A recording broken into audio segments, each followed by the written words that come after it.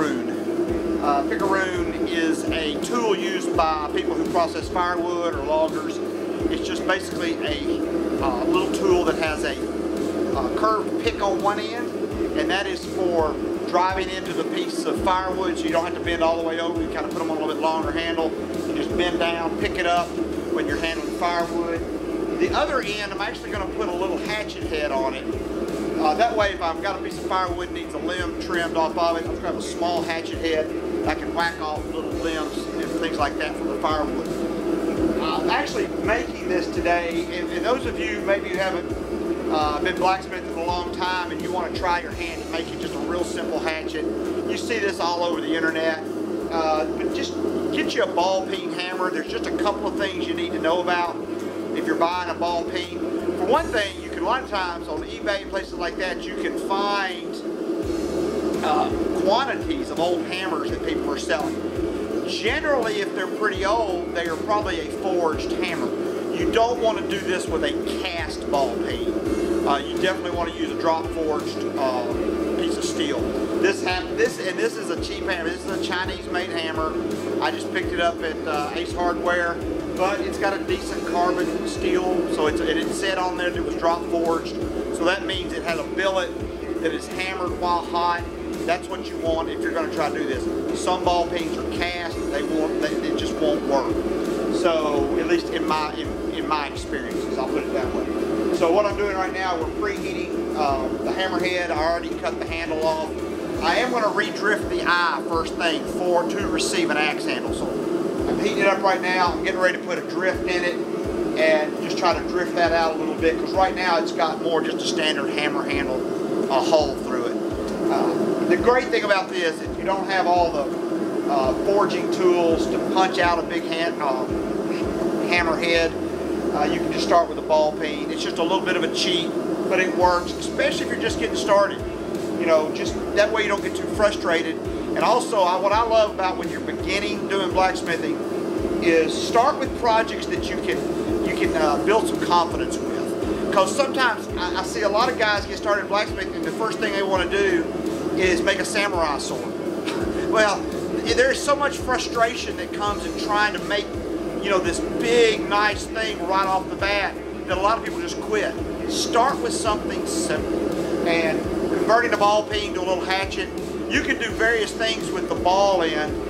You can just make a pick out the end. You can do some little detail, some little design detail in that. It's fine. I'm going to use the flat or round hammerhead will be the part that we create the hatchet out of. But I'm going to go ahead and get it out and just go ahead and try to drift this.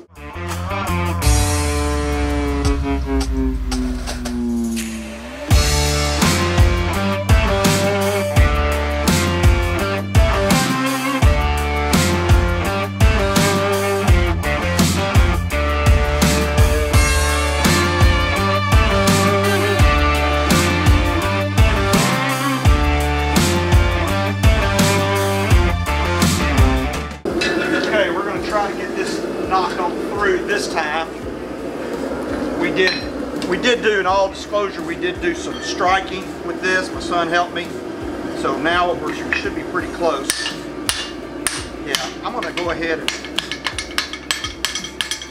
dress this down on both sides a little. Make sure it's tight.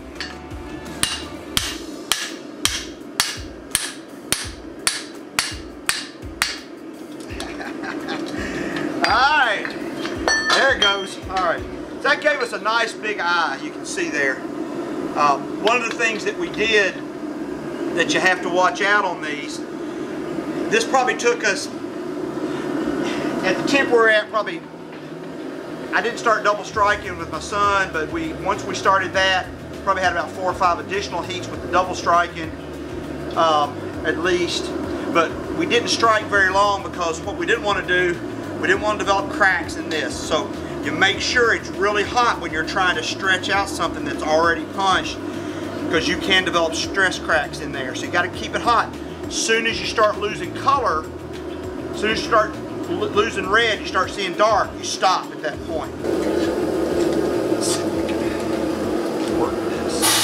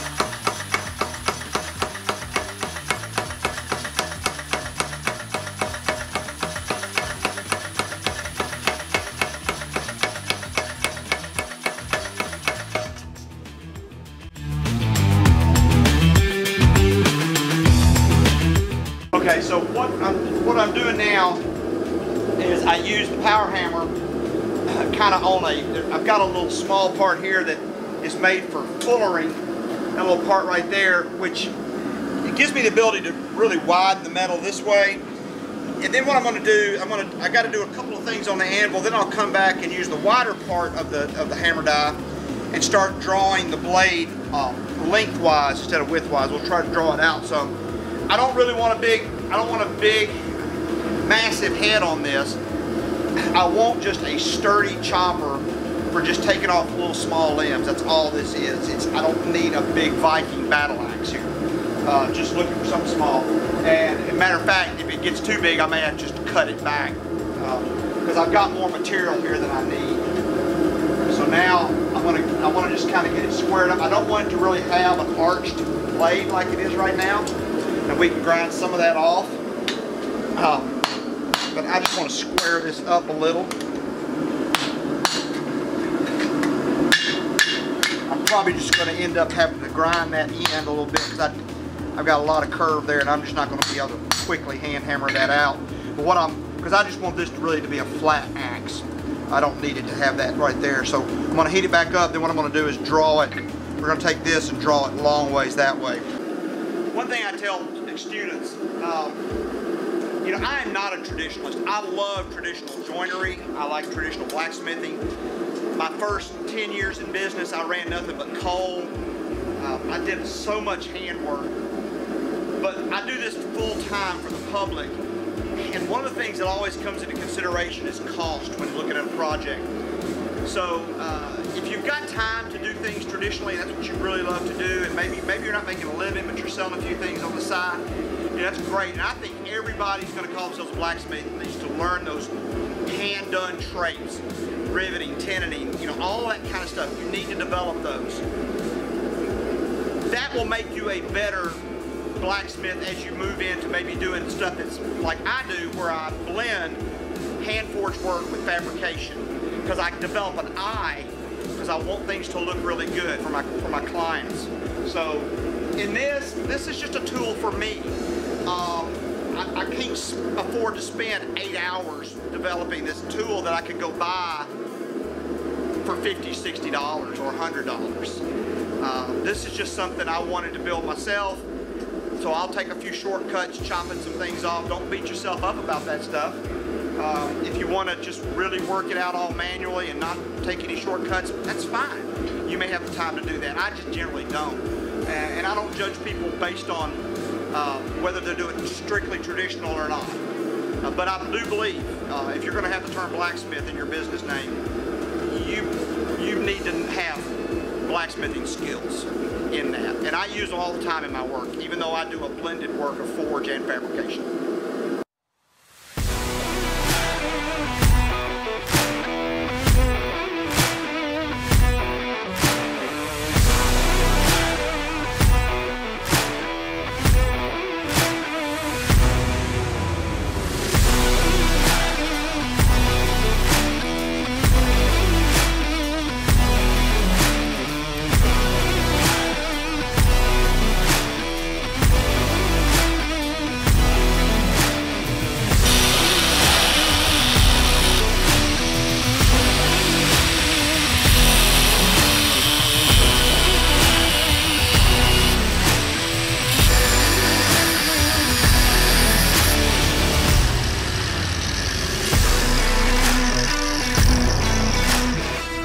Ready to get rid of these shuts that are on the side.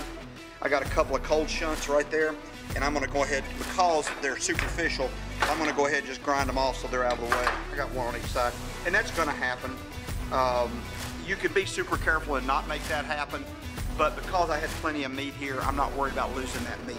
Normally, you get cold shuts because you hammer something too thick too quick, and it starts to fold over. So that's what a cold shut does.